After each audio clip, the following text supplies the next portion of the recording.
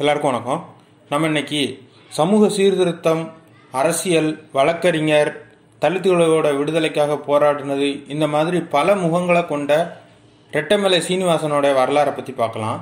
ரெட்டமலை சீனிவாசனை பற்றி முக்கியமாக சொல்லணும் அப்படின்னா, அவர் சமூக சீர்திருத்தவாதி அப்படின்னு சொல்கிறத விட இவர் தான் காந்திக்கு தமிழ் சொல்லி கொடுத்தார் அப்படின்னு சொல்லி நம்ம சுருக்கமாக சொல்லிடலாம்.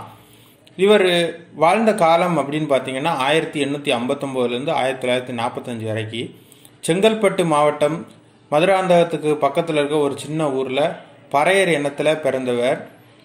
ஜாதி கொடுமை, அதே நேரம் பஞ்சம் இதெல்லாம் இருந்ததுனால செங்கல்பட்டுலேருந்து இவங்க குடும்பம் அந்த காலத்தில் இவர் சின்ன வயசாக இருக்கும்போது தஞ்சாவூருக்கு குடிபெயர்ந்து போகிறாங்க. தஞ்சாவூர்லேயும் பிரச்சனைகள் இருந்தது, சரியாக இருக்க முடியலை அப்படிங்கிறதுனால, அதாவது செங்கல்பட்டை விட ஜாதி கொடுமை தஞ்சாவூரில் இன்னும் கூடுதலாக இருந்திருக்கு. அதனால தஞ்சாவூர்லேயும் இருக்க வேண்டாம்னு சொல்லி கோயம்புத்தூருக்கு போகிறாங்க. கோயம்புத்தூரில் போய் தான் இவர் சின்ன வயசில் பள்ளிக்கூடத்துக்கே போகிறாரு. அதுக்கு முன்னால் 1, 2, 4 வயசு வரைக்கும் இங்கேருந்து தஞ்சாவூருக்கும் தஞ்சாவூர்லேருந்து கோயம்புத்தூருக்கும் இவர் ஃபேமிலி குடியேறி போயிருக்காங்க. கோயம்புத்தூர்லேயே இவர் பள்ளிக்கூடத்துக்கு போகிறார். அந்த காலகட்டத்தில் தலித்துகளுக்கோ இல்லை பிராமணர் அல்லாத மற்ற ஜாதியினருக்கோ படிக்கிறதுக்கு அவ்வளவு வசதி வாய்ப்புகள் கிடைக்காது, பள்ளிக்கூடங்கள் கிடைக்காது. கையில் காசு இருந்தாலும் படிக்கிறதுக்கு அனுமதியோ பள்ளிக்கூடத்தில் பெர்மிஷனோ கிடைக்காது. அப்படி இருக்கும்போது இவருக்கு அனுமதி கிடைக்குது. ஆனால் அந்த பள்ளிக்கூடத்தில் 400 பேரில் 390 பேர் பிராமணராக இருந்திருக்கிறாங்க. அது போக 10 பேர் தான் மற்ற ஜாதி மதத்தில் உள்ள ஆட்கள் இருந்திருக்காங்க. அந்த இதை பார்த்தவர் தான் பிற்காலத்தில் நம்மளுடைய இனத்துக்காக போராடணும், தலித்துகளுக்காகவும் மற்ற பிற்படுத்தப்பட்டவர்களுக்காகவும் போராடணும் அப்படின்னு சொல்லி அப்போவே இவர் நினச்சிருந்திருக்கார். அதுக்கு பிறகு 1887 இவர் கல்யாணம் ஆகியிருந்திருக்குது. 2 பெண் குழந்தைகளும் 4 பையங்களும் இவருக்கு. ஆரம்ப காலத்தில் இவர் படிப்பு முடித்த காலகட்டத்தில் இவர் நீலகிரியில் எழுத்தராக வேலை பார்த்துருக்கார் ஒரு 10 வருஷம் வரைக்கும். 1890 சென்னைக்கு குடிபெயர்ந்து வரார். சென்னையில் வேலைக்கு வரார். சென்னையில் வேலை பார்க்கும்போது தான் இவருடைய எண்ணங்களுக்கு ஒத்து போகிற மாதிரியான எண்ணம் இருக்க இன்னொருத்தர் அயோத்திதாச பண்டிதர். அவரும் சென்னையில் அந்த காலகட்டத்தில் ஆதி திராவிடர்களுக்காக, அவர்களுடைய விடுதலைக்காக, அவர்களுடைய முன்னேற்றத்துக்காக ஆதி திராவிடர் மகாசபையை 1891 கிரியேட் பண்ணியிருக்கார். அந்த மகாசபையை உருவாக்கி அதை அரசியல் ரீதியாக அதை கரெக்டாக பதிவும் பண்ணியிருக்கார். 1891 ரெட்டைமலை சீனிவாசன் பறையன் அப்படிங்கிற ஒரு இதழை எடுத்து நடத்துகிறார். இதெல்லாம் பார்த்தீங்க அப்படின்னா அவர்களுடைய இளமை காலத்தில் என்ன செய்யலாம் அப்படிங்கிறதுக்காக அடுத்தடுத்து மேலே போகிற ஸ்டெப்புகள். 1891 1900 வரைக்கும் இந்த மாதிரி பறையன் இதழை நடத்திக்கிட்டு சென்னையிலே வசிச்சுக்கிட்டு இருக்கார். அதுக்கு பிறகு 1900 தென்னாப்பிரிக்கா போகலாம் அப்படின்னு சொல்லி தென்னாப்பிரிக்கா போகிறார். தென்னாப்பிரிக்காவில் ஏதாவது வேலைக்கு தான் போகிறார். 1900 1921 வரைக்கும் தென்னாப்பிரிக்காவில் கிட்டத்தட்ட ஒரு 20 வருஷம் இருக்கிறார். இந்த காலகட்டத்தில் இந்தியாவில் பார்த்தீங்க அப்படின்னா 1916 பார்த்தீங்கன்னா பார்ப்பனர் அல்லாதவர் சபை, அதாவது பார்ப்பனர்களுக்கு எதிரான கருத்துக்கள் இதெல்லாம் நிறையா உருவாக ஆரம்பிக்குது. 19ஆம் நூற்றாண்டோட பிற்பகுதி 20ஆம் நூற்றாண்டோட முற்பகுதியில் தான் பார்த்தீங்கன்னா இந்து அப்படிங்கிற கருத்து உருவாக்கம் அப்படிங்கிறதெல்லாம் உருவாகிட்டு இருந்துச்சு. அதுக்கு முன்னால் சைவம், வைணவம் அந்த மாதிரியான இதுதான் இருந்தது. இந்து அப்படிங்கிற கருத்து உருவாக்கம் வரும்போது தான் வர்ணாசிரமம் அது சம்மந்தப்பட்ட விஷயங்களும் வருது. ஆதி திராவிடர்கள், பறையர், பள்ளர் இந்த மாதிரியான ஜாதிகளை பஞ்சமர் அப்படிங்கிற கேட்டகரியில் சேர்க்குறாங்க. அதாவது பஞ்சமர் அப்படின்னா வர்ணாசிரமத்திலே வராத கேட்டகரி. அவங்கெல்லாம் 4 தர்மத்துக்கும் கீழே, சூத்திரர் இனத்துக்கும் கீழே அப்படிங்கிற மாதிரியான கேட்டகரியில் சேர்க்குறாங்க. இந்த மாதிரியெல்லாம் ஒரு பக்கம் நடந்துக்கிட்டு இருந்தாலும் இன்னொரு பக்கம் அவர்களுடைய முன்னேற்றத்துக்காகவும் இயக்கங்கள் வர ஆரம்பிக்குது.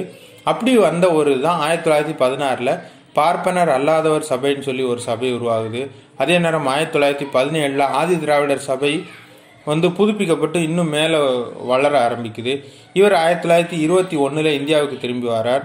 1920 ஆதி திராவிடரில் 5 உறுப்பினர்கள் சென்னை மாகாண சட்டசபைக்கு தேர்ந்தெடுக்கப்படுறாங்க. அப்போ எலெக்ஷன் வைக்கல. எலெக்ஷன் வைக்காம நியமன அடிப்படையிலே, அதாவது அவங்களா ஏற்கனவே இருக்கக்கூடிய உறுப்பினர்களே மற்ற உறுப்பினர்களை நியமிப்பாங்க. அந்த பிரிட்டிஷ் கவர்மெண்ட் இருந்த காலகட்டத்தில் உருவாக்கப்பட்ட சட்டசபை.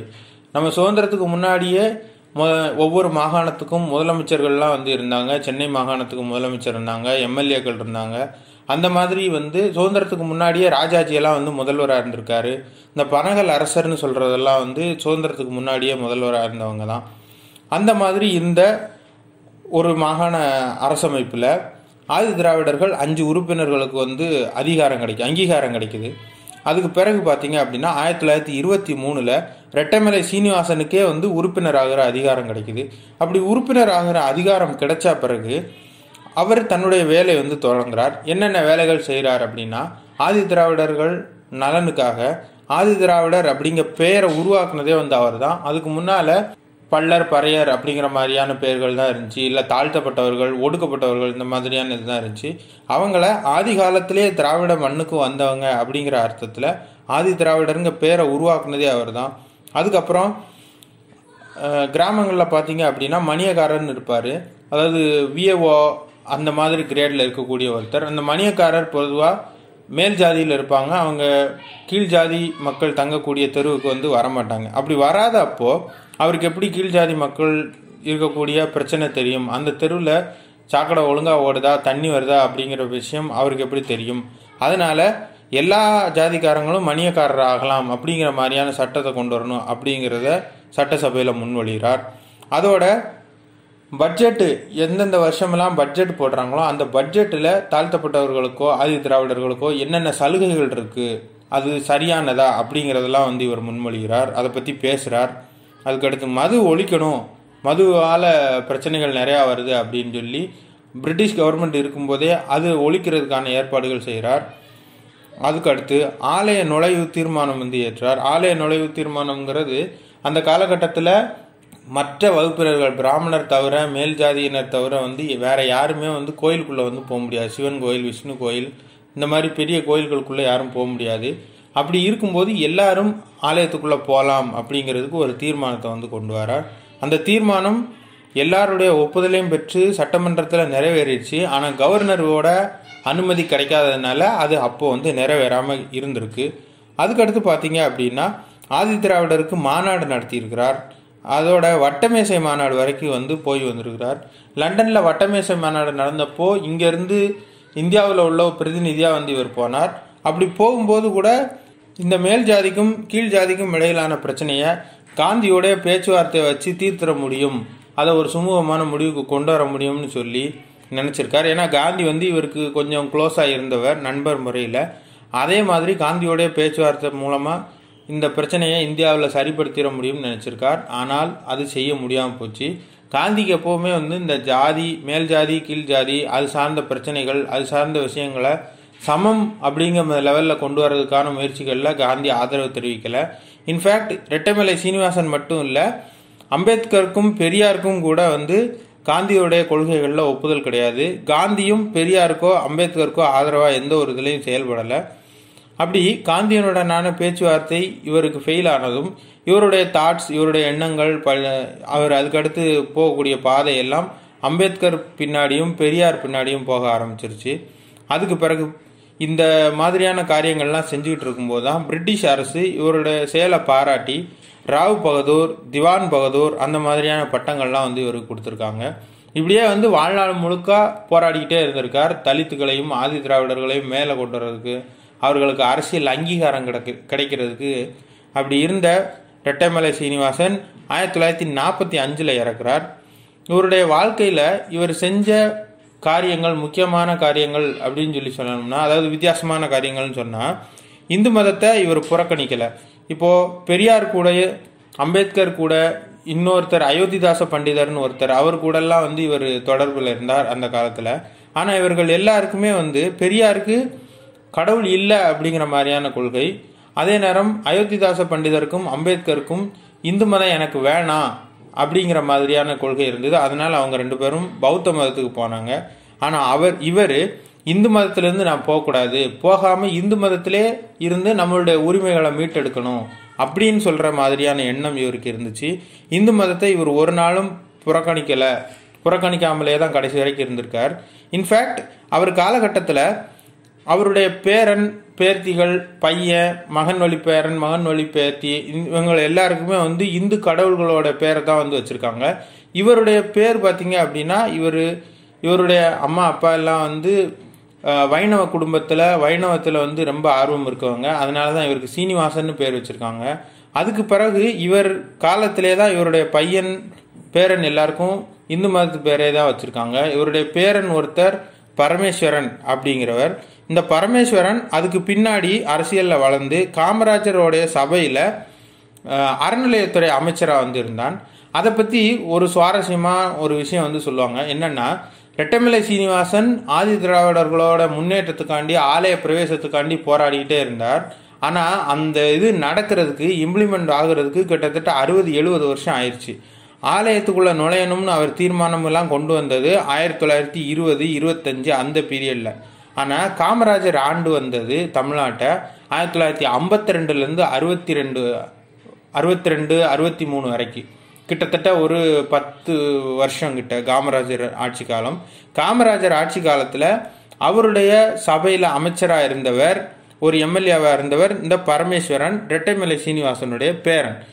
இவர் ஒரு தடவை அவர் அப்படி போராடினார்ல, அவருக்கு அங்கீகாரம் கொடுக்கணும் அப்படிங்கிறதுக்காக காமராஜர் பரமேஸ்வரனை இந்து சமய அறநிலையத்துறை அமைச்சராக வந்து ஆக்குறார். அப்படி ஆக்கும்போது நீ வேற யாரையும் வந்து ஆதி திராவிடங்க காரணத்துக்காண்டி உள்ள கூட்டிட்டு போக முடியாதுன்னு சொல்லலாம். ஆனால் அமைச்சர் அப்படிங்கிற பேர்ல பரமேஸ்வரனை நீ கோயிலுக்குள்ள விட்டுத்தானே ஆகணும், எல்லா அந்தணர்களும் இவரை வந்து அனுமதிக்கு இவரை உள்ள விட்டுத்தானே ஆகணும் அப்படிங்கிற மாதிரியான ஒரு காரியத்தை காமராஜர் வந்து அந்த காலத்திலே செஞ்சார். அதுக்கு பிறகு அவர் அறநிலையத்துறை அமைச்சரானதுனால வேற வழியே இல்லாம அவரை கூட்டிட்டு போக வேண்டிய கட்டாயத்துக்கு அன்னைக்கு இருந்த கோயில் நிர்வாகங்கள்லாம் தள்ளப்பட்டுச்சு. அவர் அப்போ வந்து கோயில் உள்ள போய் வந்துதான் இருந்தார். ஆலயத்துக்குள்ள நுழையணும், ஆதி திராவிடர்களும் ஆலயத்துக்குள்ள நுழையணும் அப்படிங்கிற தீர்மானம் அன்னைக்கு 1923 அவர் போட்டது. அவருடைய பேரங்காலத்துல தான் அது வந்து விடை கிடைச்சது. அதுக்கு அந்த மாதிரியான ஒரு கதை வந்து சொல்லுவாங்க. இது வந்து கதையில் நடந்த விஷயம்தான். அதுக்கு பிறகு பார்த்தீங்க அப்படின்னா, நான் ஏற்கனவே சொல்லியிருக்கேன், இவர் அயோத்திதாச பண்டிதர், அம்பேத்கர் போல மதம் மாறலை, அதில் இவருக்கு விருப்பம் இல்லை அப்படின்னு. அடுத்தது பார்த்தீங்கன்னா, இவர் வட்டமேசை மாநாட்டுக்கு போனப்போ இந்தியாவில் இந்த மாதிரி வந்து மேல் ஜாதி கீழ் ஜாதிங்க முறையில் இப்படி பாகுபாடு இருக்குது, இந்த பாகுபாட்டினால தான் இந்தியர்கள் அந்நியர் கைக்கு போனதே, இந்த மாதிரி வேற்றுமையினால தான் இந்தியர்கள் வந்து வளராமல் இருக்கிறதே அப்படிங்கிறத வெளிப்படுத்துகிற விதமா நான் ஒரு தாழ்த்தப்பட்டவன் அப்படின்னு சொல்லி கழுத்தில் ஒரு சிலேட்டு கட்டி அதில் எழுதி தொங்க போட்டுக்கிட்டு வட்டமேசை மாநாடுக்கு வந்து போயிருக்கிறார். அது ஒரு காரியம் இவர் செஞ்சது. அந்த காரியம் வந்து ஒரு பக்கம் பார்த்தீங்க அப்படின்னா, ஆதி திராவிடர்கள், தாழ்த்தப்பட்டவர்கள், இந்த வேறுபாடெல்லாம் ஒழியணும் அப்படின்னு நினைக்கிறவங்களுக்கு பார்த்தீங்கன்னா இது வந்து சரி, அவர் செஞ்சது சரிதான் அப்படின்னு தோணும். இன்னொரு பக்கம் இந்தியா ஒற்றுமை மிக்க நாடாக இருக்கணும், இந்தியாவில் இருக்கக்கூடிய பிரச்சனை வெளியில் தெரியக்கூடாது அப்படின்னு நினைக்கிறவர்களுக்கும் மேல் ஜாதியினருக்கும் பார்த்தீங்கன்னா இவர் செஞ்சது தப்பு, இந்தியாவை போய் வெளிநாட்டு அரங்களை போய் கேவலப்படுத்திட்டார் அப்படின்னு சொல்லி தோணும். ஆனால் அது இன்னை வரைக்கும் ஒரு விவாதத்துக்குள்ள பொருளாகவே தான் வந்து இருக்கும். அடுத்தது பார்த்தீங்கன்னா, இவருடைய முக்கியமான விஷயம், காந்திக்கு இவர் வந்து நண்பராக இருந்தார்னு சொல்லியிருந்தேன். காந்திக்கு தமிழ் கற்றுக் கொடுத்தது, காந்தி தமிழ்நாட்டுக்கு வரும்போது போய் சந்திக்கக்கூடிய முக்கியமான நபராக இருந்தது அந்த காலகட்டத்தில் இந்த ரெட்டைமலை சீனிவாசன் தான். அந்த மாதிரி ஒரு முக்கியமான முக்கியமான அரசியல்வாதியாக ரொம்ப மெச்சூர்டான ஒரு வளர்ந்த தன்மையோட இருந்த ஒரு மனுஷராக அந்த காலத்தில் இருந்திருக்கார். இன்னைக்கு இவரை பற்றி நிறையா பேருக்கு வந்து தெரியாது, தலித்துகளில் நிறையா பேருக்கு இவரை பற்றி தெரியாது. ஒரு முக்கியமான நபர் வந்து இந்த ரெட்டைமலை சீனிவாசன். நன்றி.